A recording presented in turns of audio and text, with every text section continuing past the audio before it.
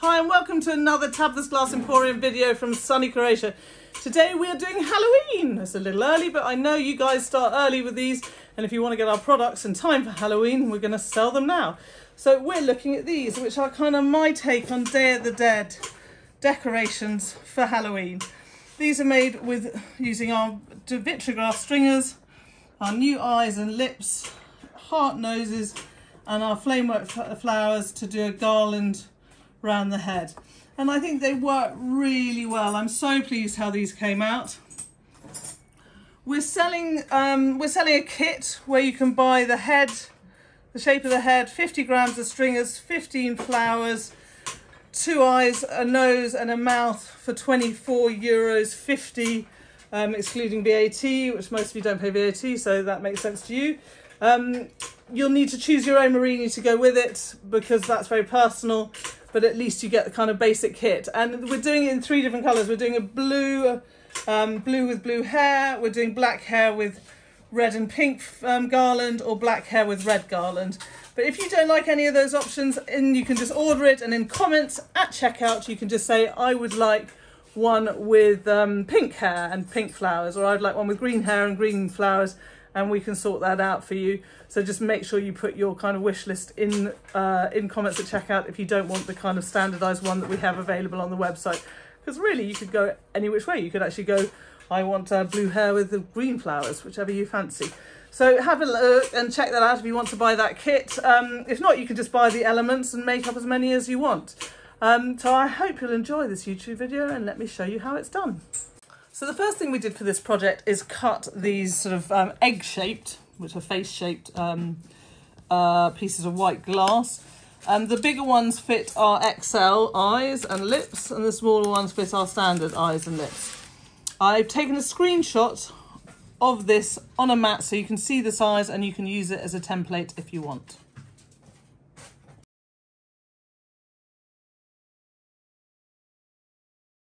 So once you have your shape, you need our eye and lips Murrine. Now you can buy this in a mixed pack, and you get 10 eyes and 5 lips, so enough to do 5 faces on it, and do that. And then we're using an XL heart. We've got candy or red hearts for the nose.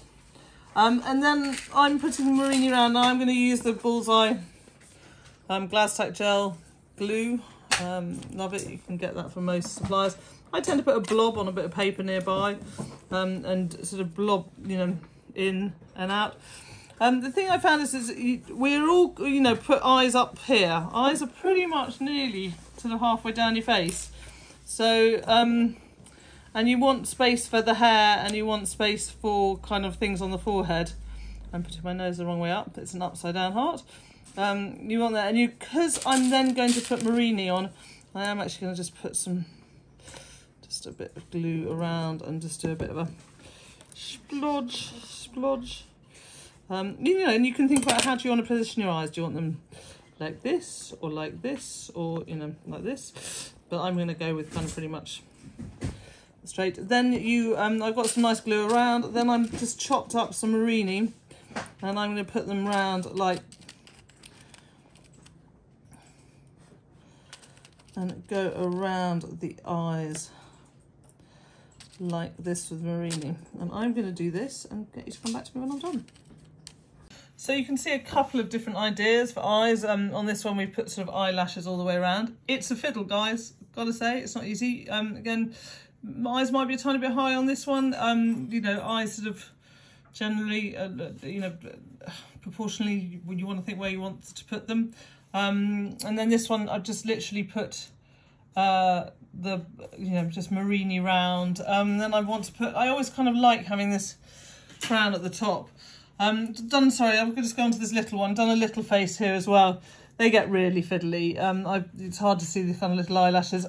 I've used hearts for noses here, but it just seemed to make the face a bit more clowny on this one. So I've just literally used a sort of small little bit of glass.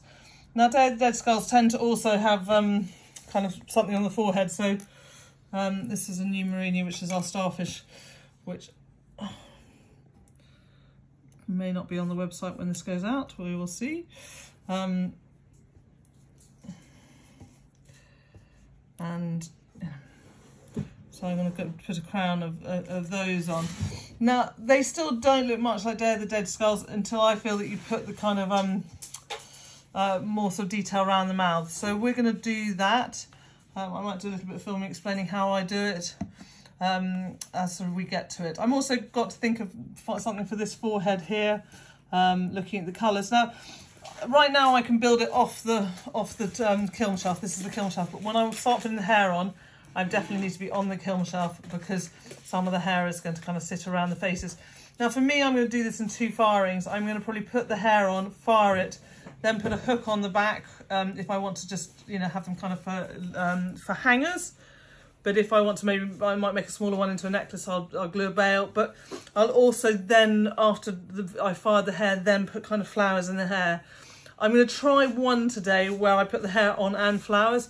But personally, I think it's a bit too risky with the kind of how the glass is and the fact that you're wobbling and you're trying to put flowers on top of hair that's kind of wobbly anyway.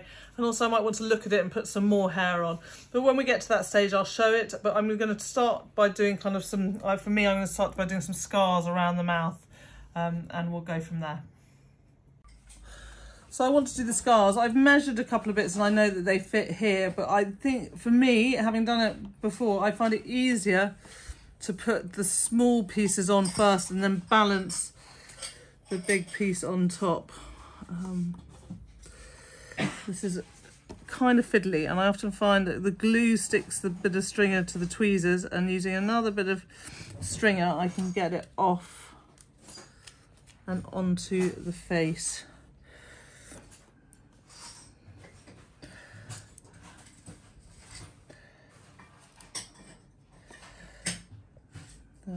Like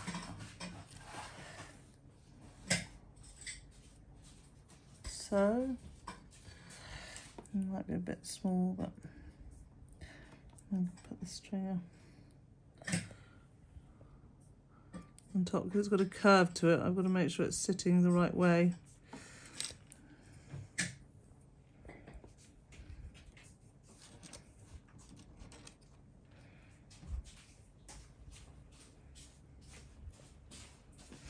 And then I'm just going to put some little ones on the lips as well.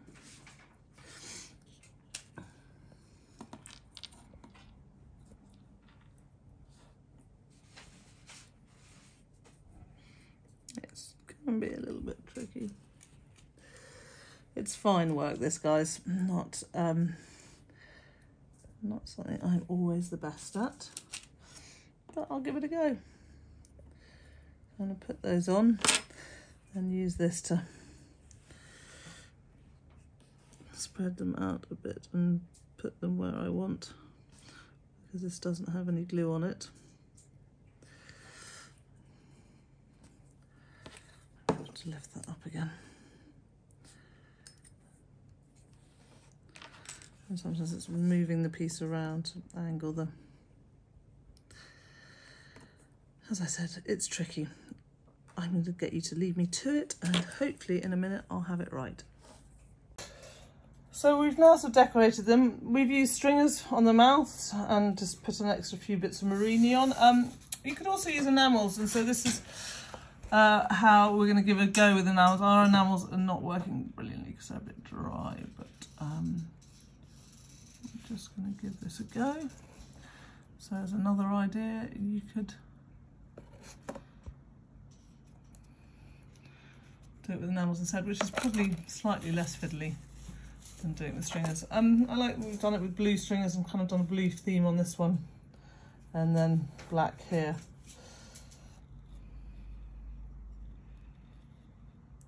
I'm getting Miller to do the enamels because she has steadier hands than me, so I think that looks great.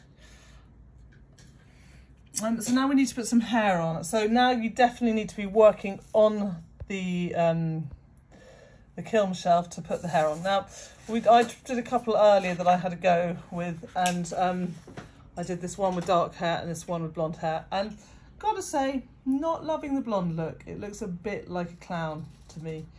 It looks a lot worse until I put the kind of flowers on top as the sort of flower crown that you traditionally see quite often on Day of the Dead sort of women figures.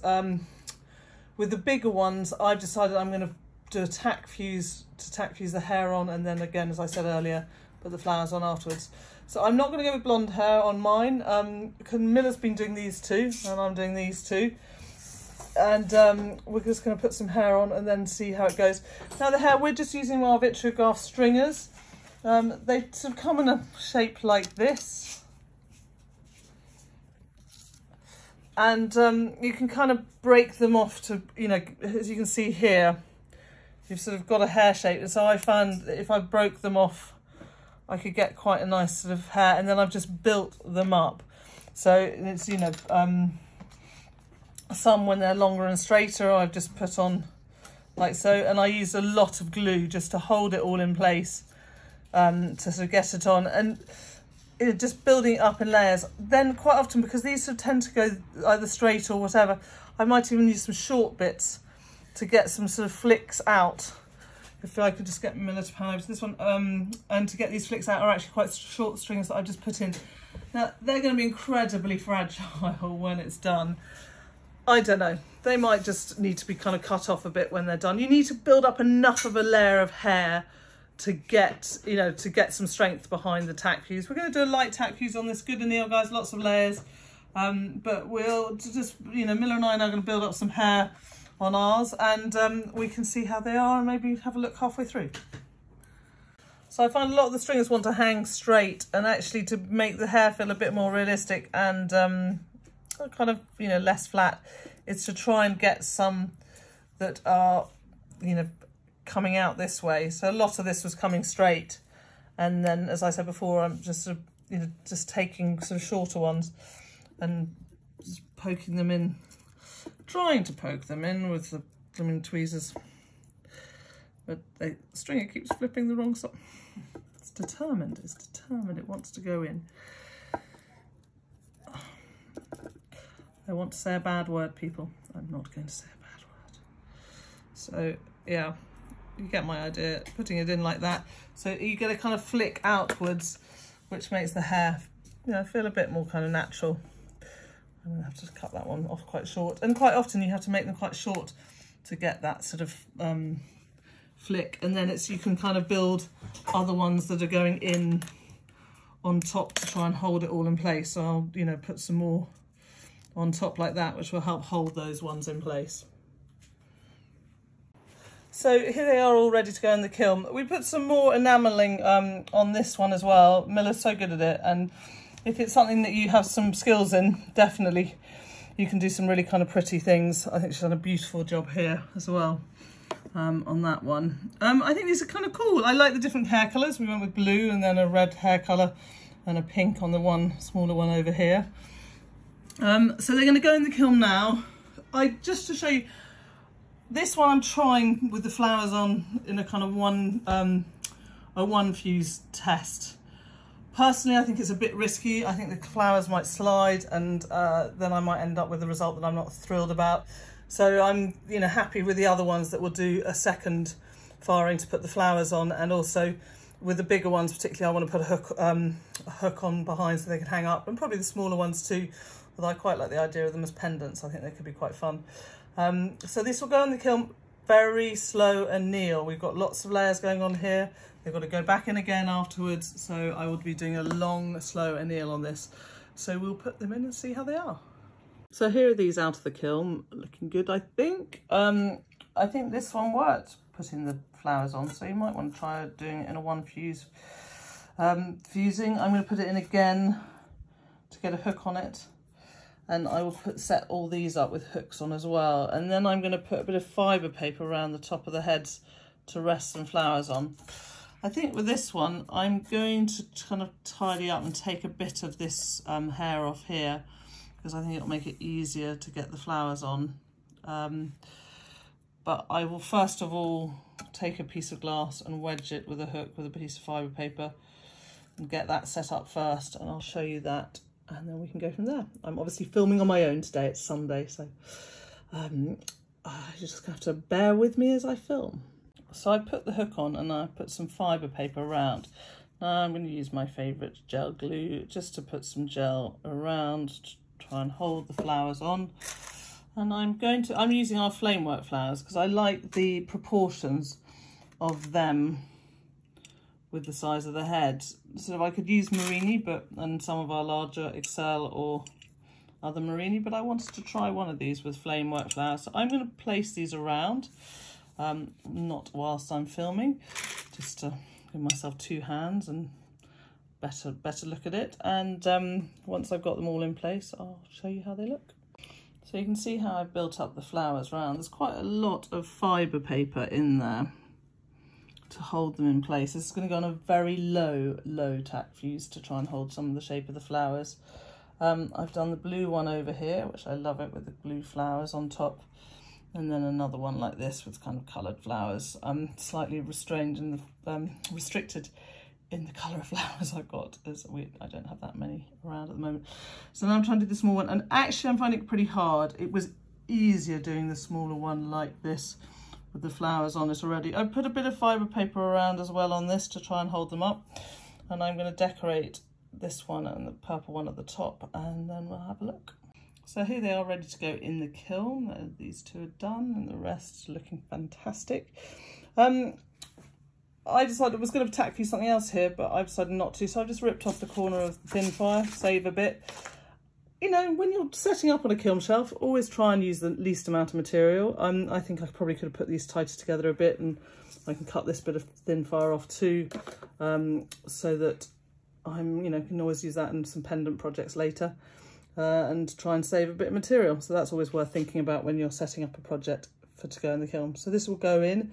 I'm going to do a 720 tack fuse for 10-15 minutes, and hopefully some of the shape and the flowers will stay so that they'll look fantastic like they're looking now. And you could also, if you wanted to at this point, add more hair. I'm not going to. I quite like the this one's slightly less, this one's got slightly more, but I like the feeling of the hair on them, so I'm going to leave them as they are. But this would be the point where you could, from here, just add some more hair coming down in this area if you wanted. So here they are out of the kiln. I think they're looking great. I love how the flower garlands on their heads have come out. A little bit softer than maybe some of you might want to go, but it's, personal taste. I think the eyes look freaky cool. I love this sort of blue one as going for something, a slightly different theme. I love the eyelashes sort of around the edge. And I just think they're great. So for the larger ones, as I said, we're selling a kit. You get the garland, so 15 flowers, 50 grams of stringers, 2 eyes and nose and lips. In that you need to sort of choose your own Murrine to go with it, because I know that's very personal. And as I say, if you want specific colours, so you don't want green blue stringers and blue garland, you actually want a green theme, if you put that in the comments at checkout, we can sort that out for you. So we've got 3 options, a blue one, a black hair with pink and red, and a black hair with red. But if you want something different, just put it in the comments at checkout and we will sort that out for you. So I really hope you've liked this YouTube video. I can't wait to see what you guys come up with out there with this idea. And if you have, please subscribe.